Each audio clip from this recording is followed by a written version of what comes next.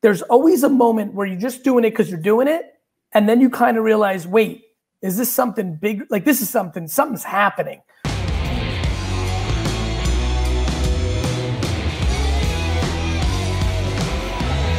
The GaryVee audio experience. Vayner Nation, what's good? It's me, Gary, and I'm extremely excited, especially for one of my best friends in college, Rob Muse, who within the first 48 hours of being at Mount Ida College, I went into his dorm room to play Madden, and he put on Too Short, and he banged it heavy, and he was bringing that flavor. So Moose, this show's for you. E-Short, thank you so much for being on. As I was just telling E before we started the show, I was born in the Soviet Union, but I moved to Queens and grew up in Jersey, and I'm 45. So what you two men represent to me personally, you know, growing up and being affected by hip hop, and then especially in college where the friend I just mentioned, Rob Muse, I had friends that were really deep into it, and the education went to a whole different place of music just outside of just New York for me. One of my best friends, Dustin Bingham, was from LA, and we when I think of you guys, it takes me to a real special time in my life. We'll get into that in a minute, but there's a whole different thing that I want to talk about, which is the entrepreneurial journey that I've been on. Watching the entrepreneurship that's come out of y'all is also just been incredible. And then just modern technology, you know, and the culture and the brand building, and obviously culminating in the versus battle for a lot of people. But I'm so fucking busy these days. So when things come across my desk of like, will you do this podcast? Even real fancy people, I'm like, I just can't. I'm too operating right now. I'm too busy. But they didn't like, I read one word in the email they sent me about this, and I was like, confirmed, get it done ASAP. So gentlemen, thank you so much. I truly say this from my soul. You gentlemen are legends. I'm honored. I will look back at this my whole life. I'm going to send the 80 clips of this to all my boys I grew up with. I'm real happy. How are you? Thank you. Thank you for having us, Gary. Of course. For the small group of people that don't know who you are, E, start us off. Give everybody a little context of you, a little 30, 45-second bio. Same with you, short after it, and we'll get into this. Okay. Hey, everybody. What's going on? I go by the name of E-40, real name Earl Stevens. Came in the game 1988. First album came out, EP, Most Valuable Players, me and my family. D-Shot, Sugar T, Be Legit. We became The Click a year later. And here I am now, 21, doing my thing. You know what I'm saying? Platinum recording artist, the whole woo-wop, very legendary. You know, and my other legendary partner, he right here by me. So go ahead and identify yourself, Too Short. Yeah, my name is Too Short, and you know, for anybody who never really knows me, I just say, regardless of if you could find that one thing that identifies you to me, you don't have to. I am ingrained in pop culture's DNA. I am there. You hear me coming from 15 different angles, and whether it's my voice or another voice, and I'm just there. I've been there a long time. I've sold millions and millions of records, and I mean, me and E-40, we like homegrown Bay Area, and just, you know, we actually aren't just rappers or artists. We are two pioneers who actually laid the foundation for an entire region's hip hop existence. Let's talk about that, Short, because I fully see it that way. And then I always think about what's the foundation of the foundation. Yeah. Right.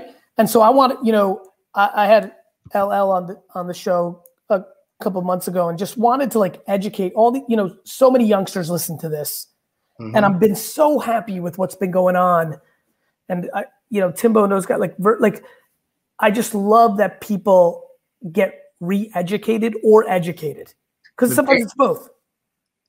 The Bay Area is lucky. Let me give a little bit. Please. The Bay Area got lucky as fuck because the Bay Area got, in the early infancy stages of hip hop, it got Too Short and it got E-40, Todd Shaw and Earl Stevens. These were two guys who we just had a dream. We wanted to get into we wanted to get into music, but we fortunately, it's that right place at the right time thing. 40 standing there in the presence of his uncle St. Charles, who has the knowledge of how to make and sell music.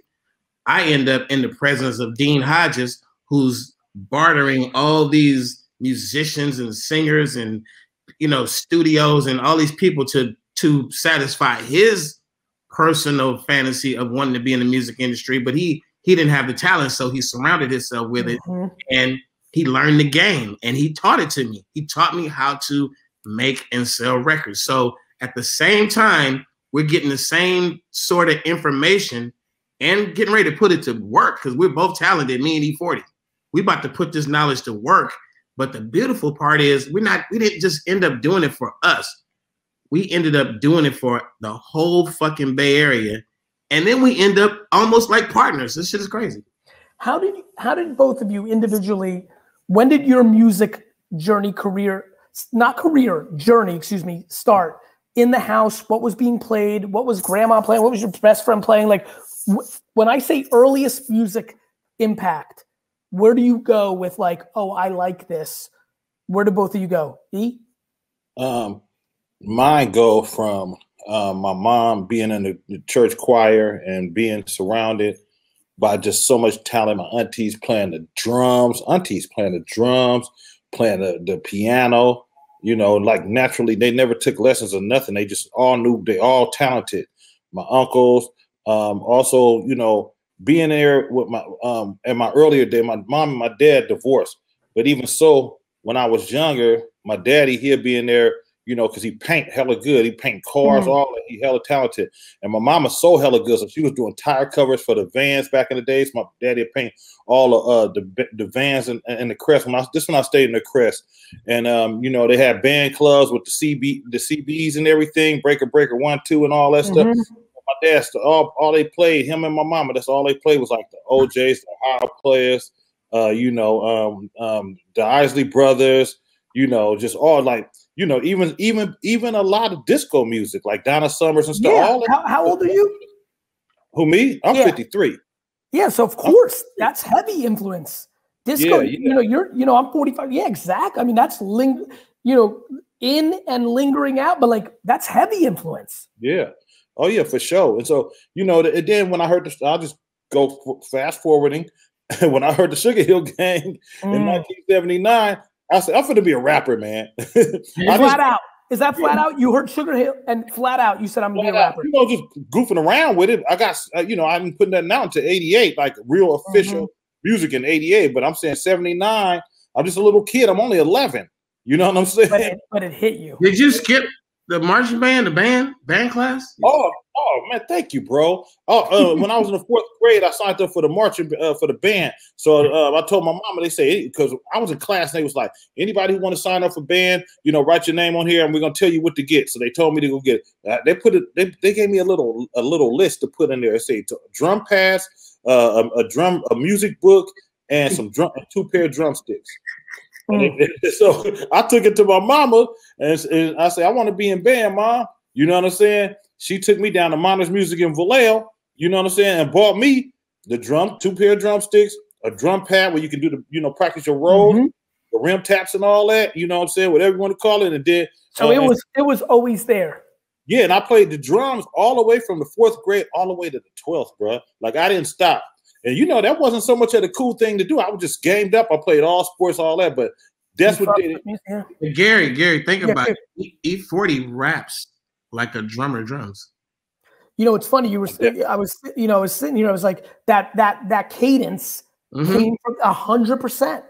It makes a ton of sense. What about for you, Short? How did it when did you get affected by music? So I think all of us kids who were like, if you were anywhere in that 70s household vibe, like, I don't care what color you were, music was very, like, when records got big, they just crossed over. Like, I play the hits of my childhood, and a white kid from the suburb goes, those are the hits from my childhood. You know, if we're kind of close in age. Yep. It didn't matter. Like, a lot of songs when I was a kid, I grew up and found out that was a white guy, that was a Spanish guy, that was, you know, that right when you actually saw them on TV. Yeah. Like I would have never. It was just music. So I'm a little kid. Bee Gees. The Bee Gees. Come on now, that was just all day on the radio. They was the shit. Yeah, Andy Gibb. Oh, for real, they was going crazy. Andy was the most famous person in the world at that point. And I just found out from that little movie that they were fucking Australian. I didn't know that shit. Daryl Hall and John Oates. Daryl Hall and John, we didn't know what was going on. Them dudes had soul. You were stunned when you saw they were white. Yeah, so the point I'm making is it was the kind of upbringing where songs were on the radio, songs from anywhere from the Temptations to Raindrops Keep Falling on My Head. It was just music. So I'm this little kid who I live in a house where they play the records. They actually they purchase and play records.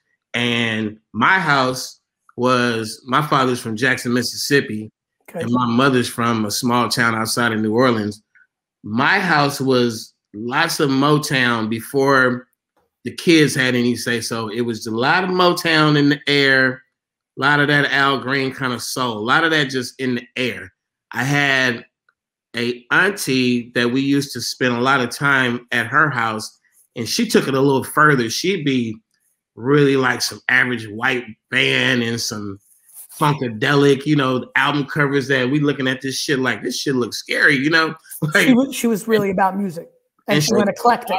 She's playing this shit though. She's a little more gangster, a little more. They sitting in the kitchen talking shit, playing dominoes and cards, and that's when company would come over, and the kids in my culture, the kids just get told, "Shut the fuck up." On the card. Get your ass in the room. Yeah, they in there. You can hear all this shit, motherfucking domino. You hear all that shit. You even giggle, laugh, comment, go in there. You get just on the cards kick. Who's better at spades, E or Short? We haven't played spades, but I whoop Short ass in spades. I'm good at everything. So in life, period. Short will whoop my ass in like ping pong and for sure pool. He know how to shoot pool with his left. He can't. One thing I know for sure I beat him in is dominoes. He can't fuck with him. Short. I'm a bowling expert too. Oh, he is. I never see this. This is what I say about dominoes. I never talk shit, and I think that there's a certain character in domino player that the one who doesn't talk shit, and you bring that game. I'm like, I don't talk. I only talk shit while I'm whipping your ass. I don't talk shit. I talk shit. You got to talk shit in order to win dominoes. I need to get to. So let me tell you about the music, man, because it's very specific. Please. So, I'm a traveled around kid who gets sent to Louisiana for summers and spend the summer with your cousins. So I'm in this household, my family's household, a lot of Motown, a lot of Temptations. Then my auntie's taking it a little further with the funkadelic, and we're getting some of that shit in there. Then I'm down south, and my cousins, they like literally this is down south where they don't even wear shoes in the summer. It's just barefoot all day. The fuck whatever. Real country.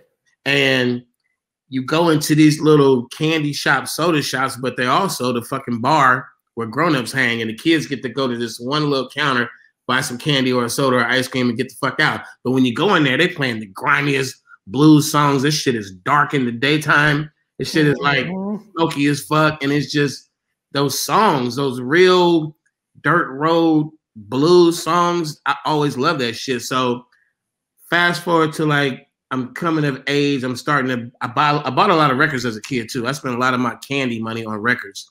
That was kind of weird, but I did it.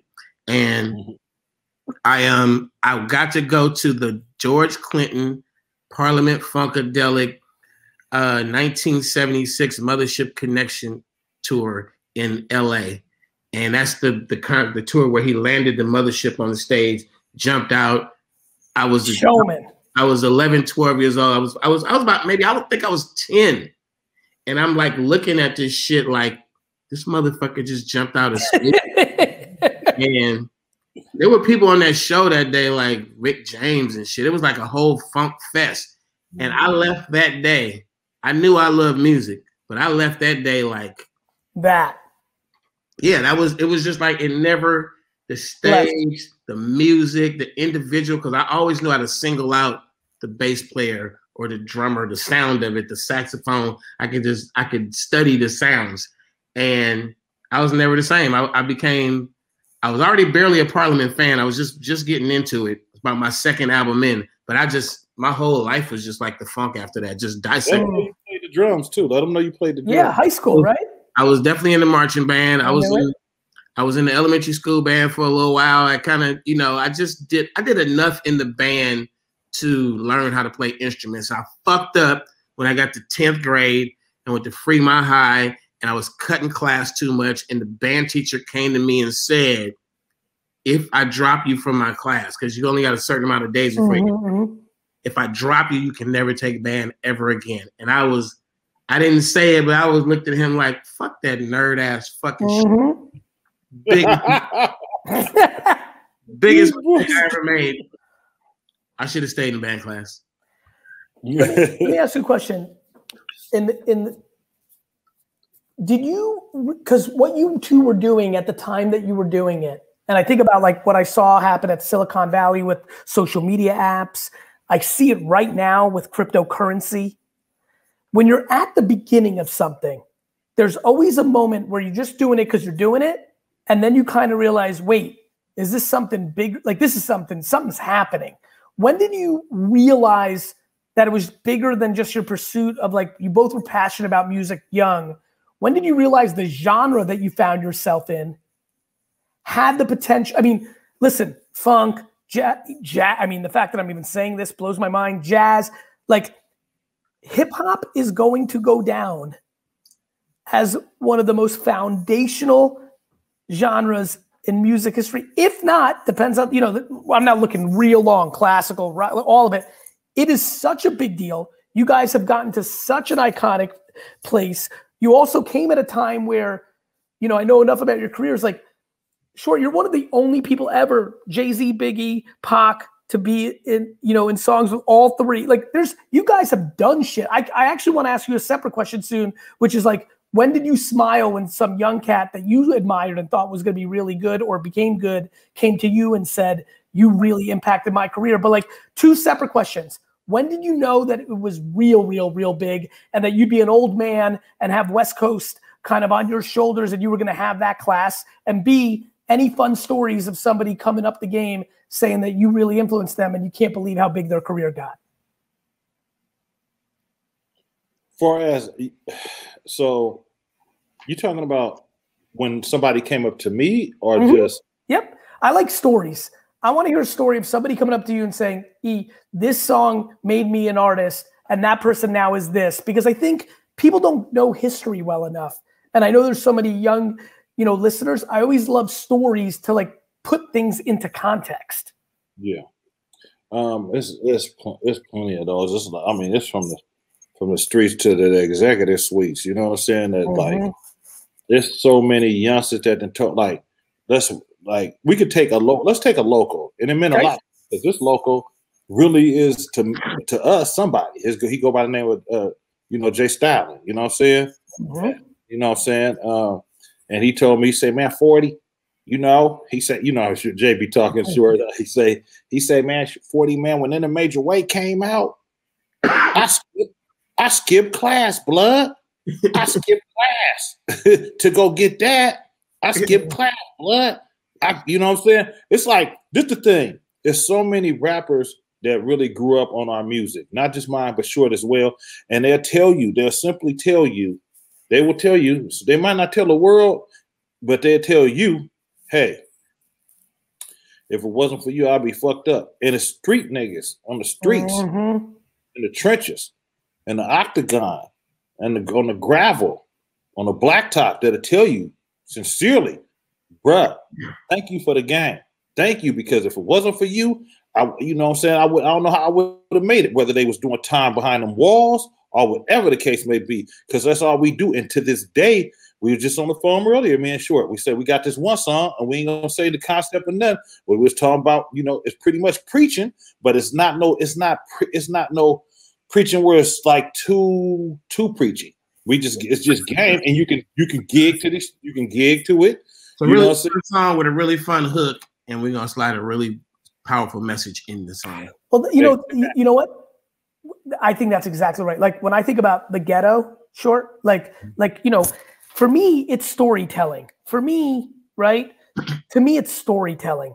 What both of you represent for me, I'm talking from a single person, is I like when I can see the image. It like plays like a movie in my head.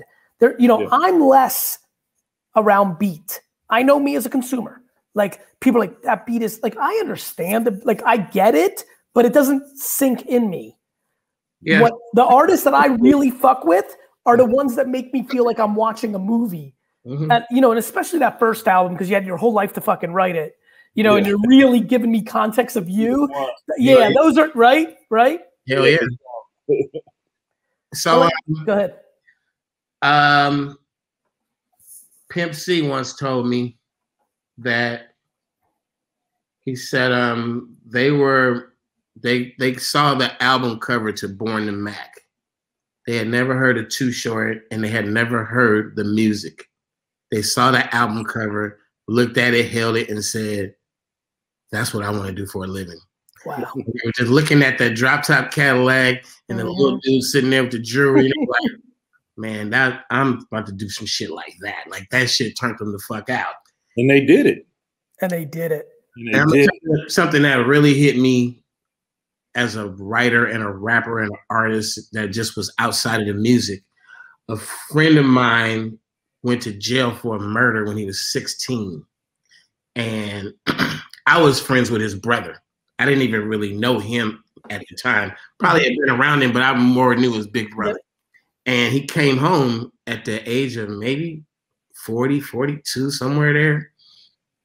And he said one day, he got me one-on-one, because as soon as he came home, he came amongst the friends I was running with at the time, and he's right there. And he, like one of his first days home, we took him to a Too Short concert, and he's like, holy shit. And, and he said to me, he got me one-on-one, he said, man, you know, he said, when I was down, he said, I went to jail when I was a kid. He said, I was a child. He was 16. He said, I literally lived my life. I lived in Oakland through your songs. Mm-hmm. And like he had no eye. He's like, man, he put himself in the first person. I'm Too Short, and just visualized what I was saying and got to be in Oakland through the music. So you know, it's things like that that make you realize the impact that you're having. Like somebody going, man, I launched a career just looking at an album cover, and somebody going, I listened to your music and got through my childhood, young adult life in prison. Mm-hmm. I got an outlet that I needed. Like that shit is way bigger than a hit record. Way bigger. Hey, sure. Have you ever got tweets or comments on your Instagram or Facebook or social media anywhere, and they say, I wish he was my dad?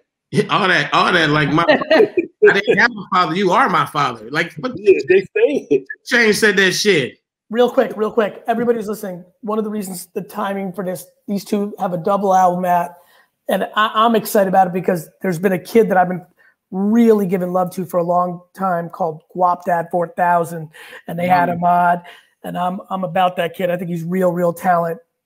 So go check that out. Download, stream, however you put some coins in these man's pockets. Talk to me about verses. Talk to me about entrepreneurship.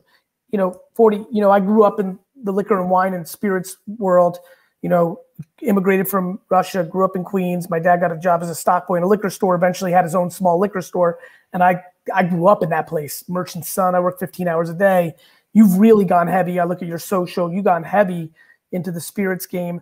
I want to get a little bit of that. I really want to know how the Versus experience was just for you, like the enjoyment, some fun stories about it, how you feel it went, any shit you want to talk to each other, wherever you guys want to take it. Hey, you know, I'm gonna tell you something, man. You know, my granddaddy used to always say, he said, I'll be in the car with him because, you know, I had a paper route when I was young, you know what I'm saying, with my granddaddy, and it was granddaddy's paper route, but he'd pick me up and he'd say, he'd look at me because I was hella quiet, but I was always observing and whatnot. And I soak up game like a beach towel. And one day he just, boy, you, because I was hella quiet, just me and him in the car. He just, you a heavy thinker, huh? It's a huge compliment. I say, yeah, granddaddy, I am. You know, as I grew older, I became a heavy thinker, but also a heavy drinker. See, Crazy. you know what I'm saying? I'm not an alcoholic. I'm just a serious social drinker. So saying that, you know, moms, you know what I'm saying? She loved drinking, like she drink, you know, scotch, all that stuff, but that wasn't her thing. It was really, you know, like wine. My mom, because my mom worked 2 and 3 jobs. She worked at the little store around the corner. She worked at Napa State Hospital. You understand me? We used to wash walls on Mare Island. You know, a lot of kids don't know what washing walls is. To prevent having to paint your walls, you wash them. You know, so we used to have to do that. You know, as a kid on the weekends. She had so many jobs. Worked at Maggie's Hamburgers. I used to throw salt on the floor. You know, and after I mop, I used to be in the back, little youngster, like 13 years old, back there mopping. You know what I'm saying? Whatever, and you know, and so on and so forth. So anyway, she would come home on a Friday. Actually, can I interrupt you because I know my audience? Short 40. How much do you think work ethic played into your success? That's what did it for me, because my mama, like I said, 95%. 95%, because I was the oldest of 4. Because I'm listening to you, and like, you know, it's speaking to me because I had a very similar childhood, like, you know, shoveling, like it's snowing like crazy right here in New York right now. I looked outside, I'd be ringing while everybody's sledding, I'd be ringing doorbells because my parents weren't giving me money. Come on, man. I worked at Mickey D's. I worked at Mickey D's. I worked at, you know what I'm saying? I worked at Vallejo Neighborhood Housing, paint out because I've been involved. Real quick, because I think this will help people. I'm sorry to interrupt. You guys have gone through iconic music careers. I'm sure when I say to you, think right now about kids that you saw come through in studio or writing who were talented as fuck, but they didn't have the work ethic, and you knew they had more talent, but nobody knows who they are. Short? Now, you know, in this game, man, if you hang around long enough, you instantly know that success does not come to the talented. It does not. Like, that's a gift you get, talent. It's people who can surpass your talented ass just by mimicking talent. They don't have it. They just could pretend it, but they put a hustle with it, and they fucking, you like, how's this guy? He's clearly not as good as this guy. How did he get up there? He fucking hit them right fucking spots, and he fucking did that shit. So it's like, I just know, man, like you talk about your hustle. My hustle was always like to be productive every day. So it's like, I'm gonna wake up as a child, as a teenager, as an adult, and whatever the fuck I'm doing when I wake up, I'm about to do a whole lot of shit to add to that today. Like, it might be one thing, it might be 10 things, but I'm going out there. If I'm a kid, I'm leaving home. I'm getting active. I'm going to play a sport. I'm going to fucking. You were constantly in motion. Yeah, I'm never fucking 40. Short, exotic pop, right? I see you promote, like, do you bring the same energy to, like, is that a partnership? You have ownership? Is that what's the story with that? I'm doing just a line of soda with them. I mean, when you get to this point in the game, I have not had to think about, you know, like little hustles and shit. It's just shit stays on the plate. The shit you get paid for the legacy, man. You don't even, I'm making music. I don't have to. The way he carried himself so many years, when you're solid and you just, you know, you got a great reputation, you know, you help other people out. He like, I'm not gonna put myself in this, but this is we the same. Me and him do the same shit. We fuck with the young generation. We rock with them. They rock with us. We rock with them. We try to. Which I love. You know what I'm saying? So all those opportunities come to you. So that being said, what you was asking me, yep. How did I start getting into, you know, adult beverages? You know what I'm saying? Drinking wine. You know what I'm saying? Drinking wine. My mama drank wine. I sneak in her wine every now and then. Carlo Rossi. Hello. The big gallon. The big gallon. You know what I'm saying? I know Carlo Rossi. That shit was heavy. I was skinny. That shit was heavy for me. Those 4 liters, 4 of them in that big ass box. That was work. Gallo is who influenced me just by Gallo, their whole story, how they started, his family. You know what I'm saying? I got nothing but love for Gallo. Now I have my own thing going. You know what I'm saying? And I'm not never trying to compete with them. I just want a small little margin. Kind of piece for a little 40. All I need is an it because they the ones. You know what I'm saying? So anyway, what's your favorite? You've got so many for you personally. I mean, I don't know if y'all can see it, but this is my #1 seller. This right here is called Mango Scotto, and they go crazy. My favorite social, literally some of my favorite social media posts in the world, and this is what I do for a living, is when you're taking photos of huge stacks in random liquor stores, because it takes me back to me. Like, I love it. I love when he says stacks, he means cases, like cases of liquor. Correct. Displays at liquor stores where I know the owner just wanted to meet 40, so he put 40 stacks on the ground because he wanted that photo. You know, I went from wine to selling cognac. This is tycoon, right? Yep. This is a word, you know what I'm saying? This is the word that I've been screaming for many years. You know, I probably first displayed it in like 1995 on In a Major Way, the intro to In a Major Way. My tycoon partner, player partners, or whatever I said, you know what I'm saying? But I've been saying it for many moons, way before whoever you think made it up. I made 40. Before I let you go, because I'm going to be mad at myself because I blank a lot. Cali Mocho, this is Coca-Cola. Hold on, let me put it in the screen. Go ahead, do you think? I ain't gonna say it. Let me back it up. This is cola flavored. Back it up. I can't say Coca-Cola because Coca-Cola got their own thing. This is cola. I need to know where your mind was. Flavored. This is cola flavored. Red commercial. Yeah, sure. He's doing. Listen, do your shit, 40. I'm about it. Talk to me about.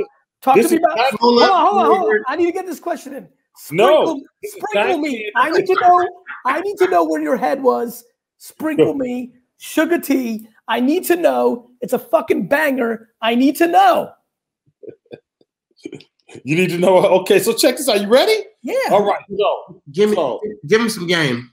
I'm gonna give you some game. So my sister Sugar T, you know, she was raised around, you know, us 3 boys, me, D-Shot, and Muggsy, and Be Legit, and all just hogs. We all hogs. I don't know if y'all know what hogs mean, but that's an OG word for like a beast, like, you know, monsters, like far from a sucker. You know what I'm saying?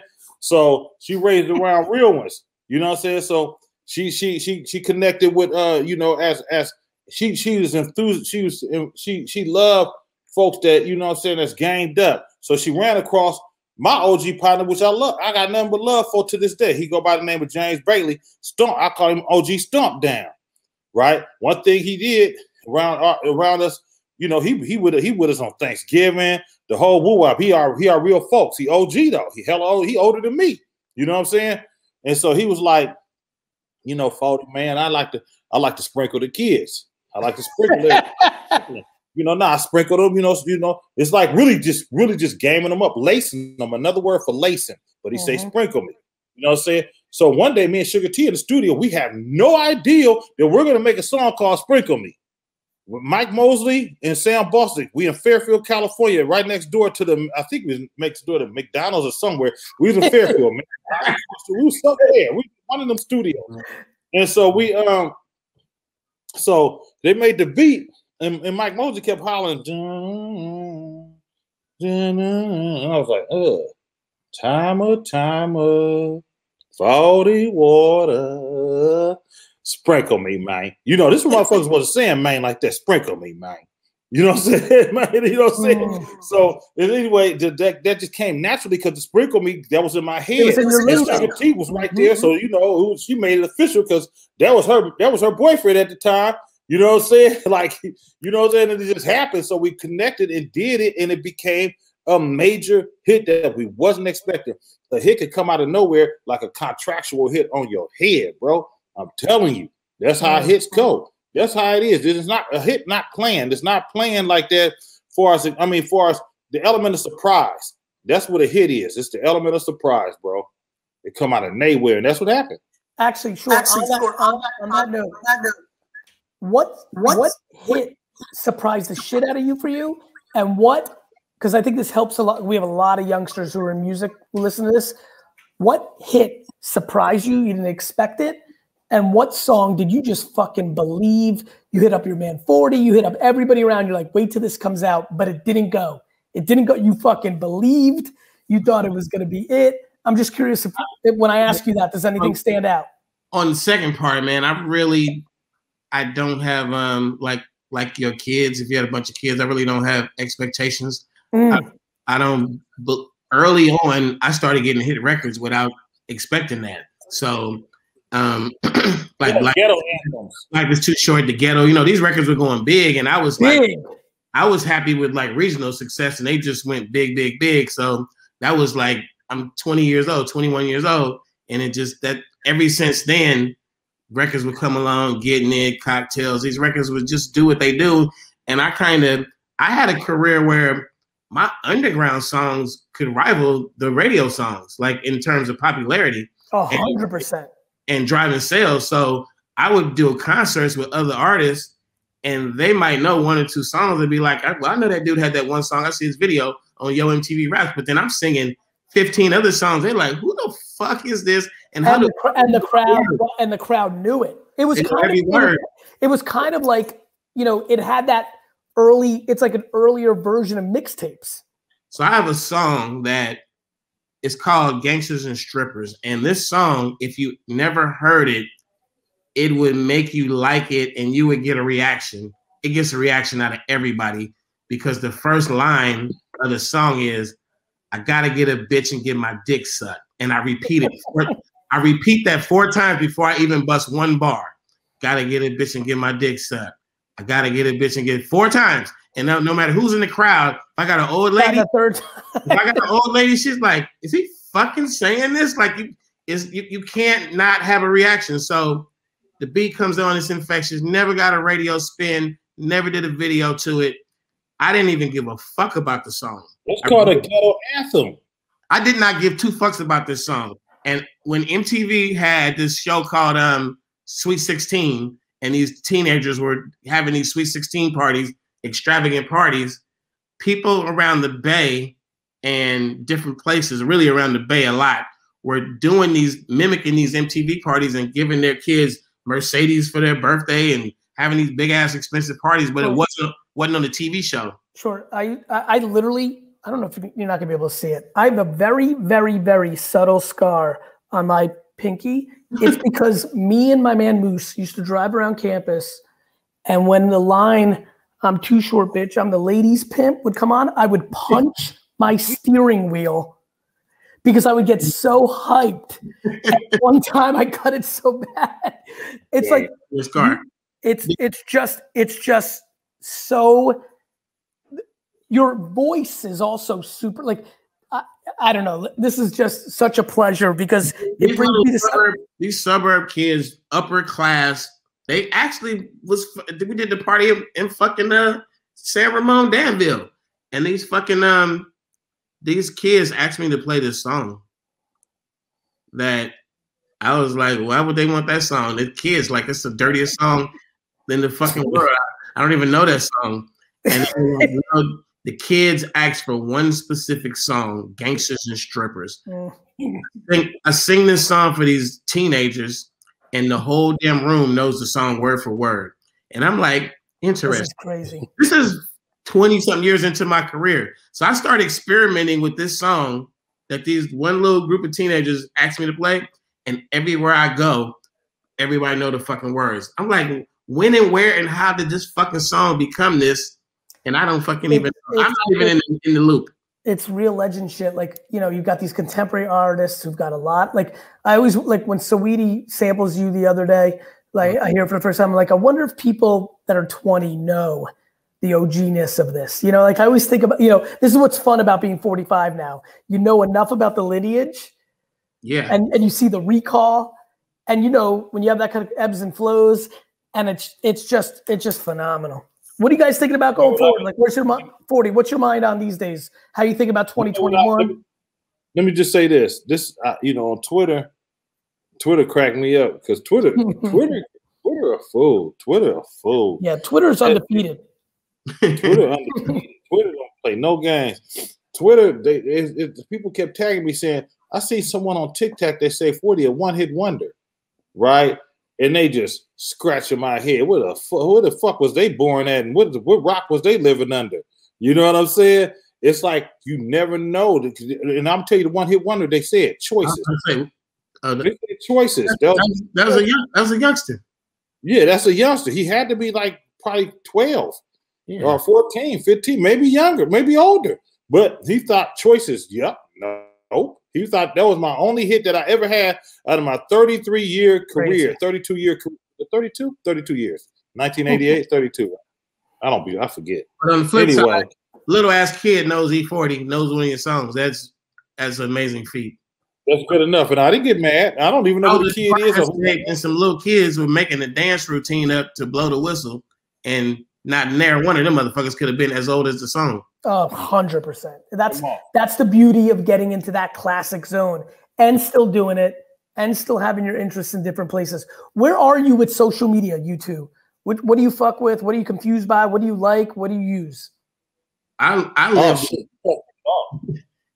Earl's a master. He's gonna tell you he's a master, but me, I'm a realist, and I live with the reality that we believe that we use these tools in certain ways, but this shit is using us. It's pimping us for real. But you gotta fit in space to turn that shit into money.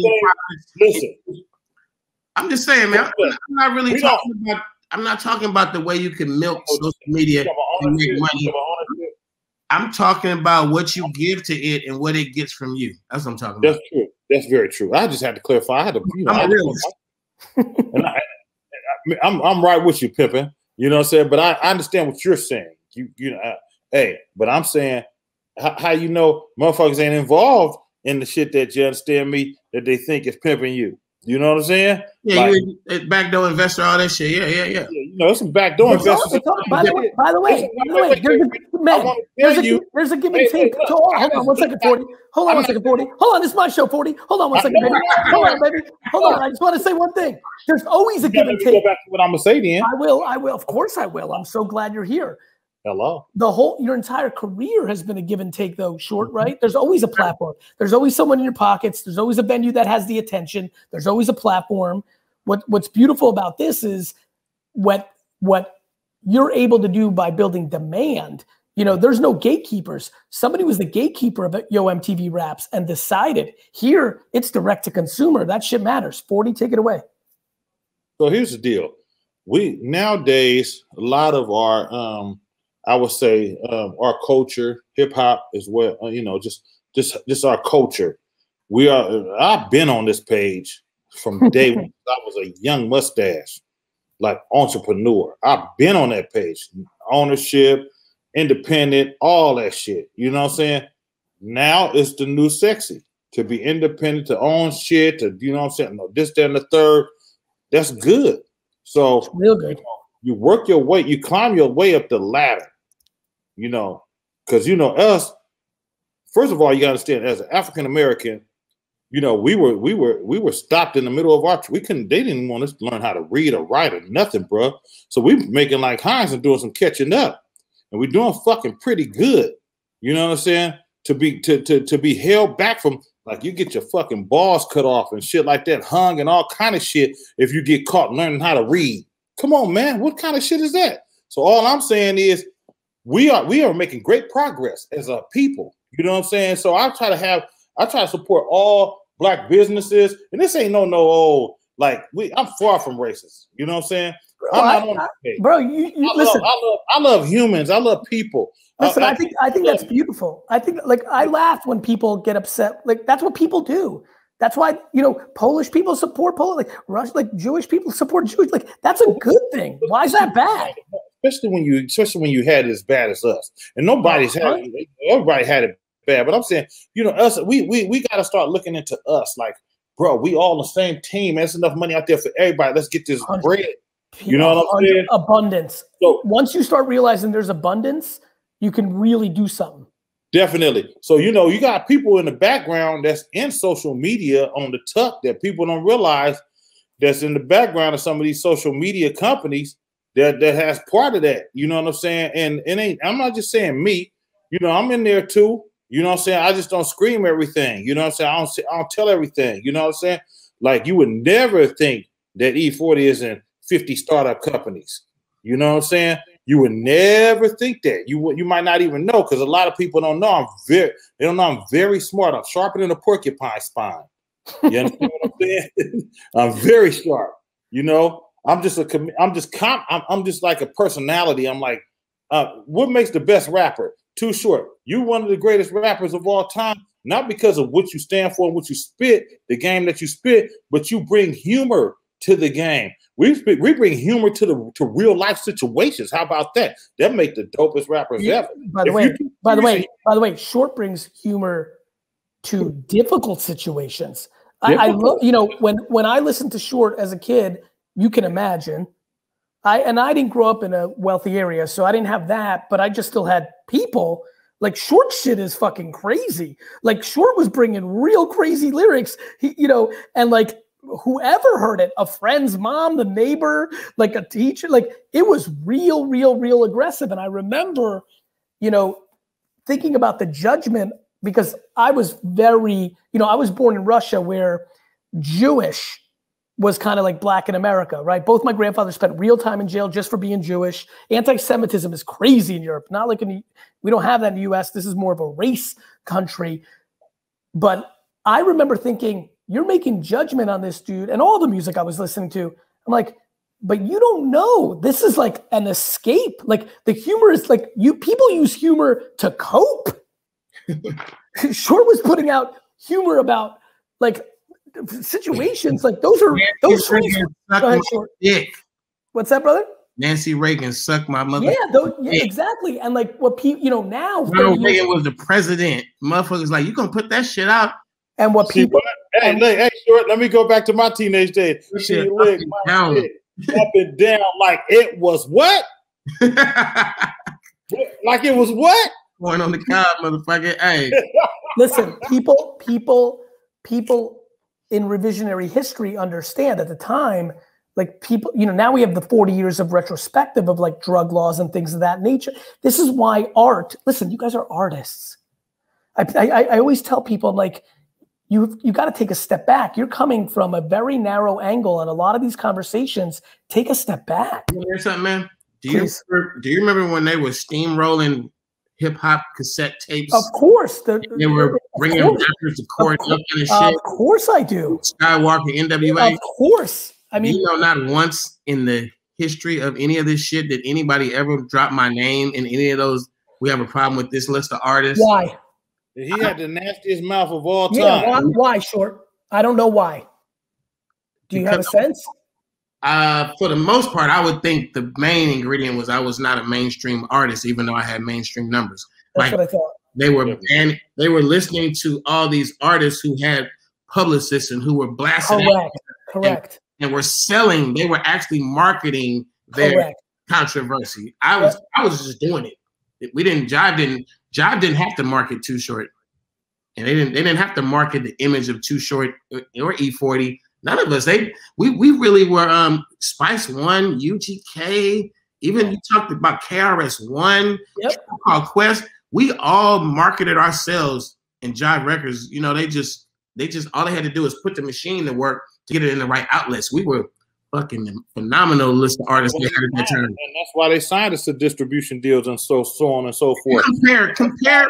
And we have built-in fan base. Our fan base is so loyal. High Five. What about High Five? Artists that Jive had signed. Compare them to the artists that Def Jam had signed at the same time. The Def Jam artists are huge. They got this marketing tactic where they're pushing them everywhere, fucking making video everywhere. Jive, they fucking artists are like timeless. You're talking KRS-One, E-40, fucking Nice. Too Short. You know what I'm saying? Fucking Tribe Called Quest. I'm talking fucking UGK. Like, they had a fucking roster that stands timeless as we sit right now. Wasn't Aaliyah on it too? It was just other artists out there. Yeah. Listen. Fuck, man, I could do this all day. I gotta rap. Give me a little. Give some game to these youngsters. What do you got? What's your parting shots, legends? I got one. Mount Westmore. Mount Westmore. That's where the game is at. This is like this is a chance for you to get. You got 4 legendary. You know about Mount Westmore? You know about it? Spit it. I'm gonna start. Go. Let me start this. Mount Westmore is you could call it a super group. That I'm fine with that. But Mount Westmore is a corporation. It's an LLC formed by. Oh, this is the Snoop and Ice Cube thing. Ice Cube. Yeah, I got you. I know what you guys are doing. I'm sorry. Yep. Basically, we started off making a few songs. We're like 4 very intelligent guys who didn't take 10 seconds into the venture to go, well, let's license this. Let's branch off that. Let's do this deal. And the shit turns into a multi-fucking-million-dollar deal instantly just for joining forces. And court leverage. And take it from there. You guys fucking Avenger that shit. Hey, listen, bro. They're the Avengers in real life. You know what I'm saying? For real. I'm being dead serious. Call the Super Friends. You know, we old school. He said, that's right. Those were you got the rings and shit. I remember. I'm old too. You know what I'm saying? I remember. So, it's like, you know, you got some of your favorite rappers, 4 of some of your favorite iconic rappers, especially, and we from the coast, we always was us. Each individual, all our voices poke out like nipples. Snoop Dogg, you ain't even gotta see his face. Oh, that's Snoop rapping. Too Short. Oh, you ain't gotta even see his face. That's Too Short rapping. Ice Cube. Oh, that's Ice Cube rapping. E-40. You know, I poke out like nipples. All of us do. We don't. You know what I'm saying? You got 4. You know what I'm saying? You got some of the coldest rappers, and you got 2 of them from up top, Northern California. Run up, they just might do you. And you got them. You understand me? From Southern California. You understand me? Where to do some harm to you. You know what I'm saying?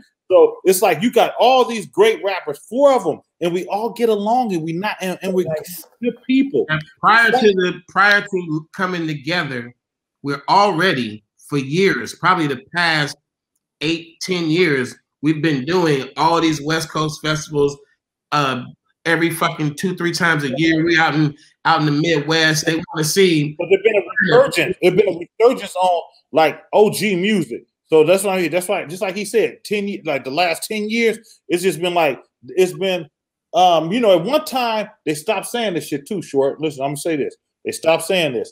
They stopped saying, oh man, he 40 years old. Why he rapping? They don't do that no more. Nobody, because their favorite rappers turn 40 real quick. Your favorite real turn 40 hella quick, bro. Real quick. You feel me? So they don't say that shit no more. 40, it's a young genre. You know, it's, you know, when I look at all y'all now, I'm like, oh shit. Because when I was a teenager, I'm like, yo, these parents really fuck with the Rolling Stones still.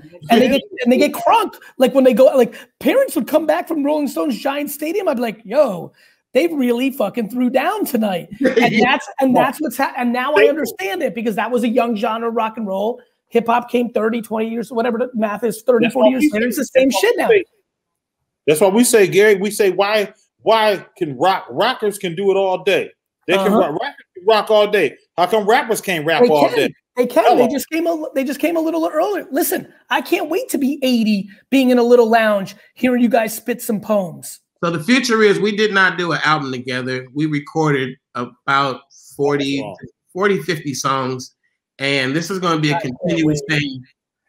It's going to be a volume 1, 2, 3, 4, 5 type of situation. They're probably going to come out pretty quick. And it's not just one album; it's many of them. And we got blaps. And what we doing is exactly what y'all think we doing. We got that happy medium. You know, y'all gonna want to hear some songs where it's like the sound that y'all grew up on. Just like when I listen to Earth, Wind, and Fire. I dang near don't want them to do no new school Earth, Wind, and Fire. I need them to have that happy medium, Earth, Wind, and Fire.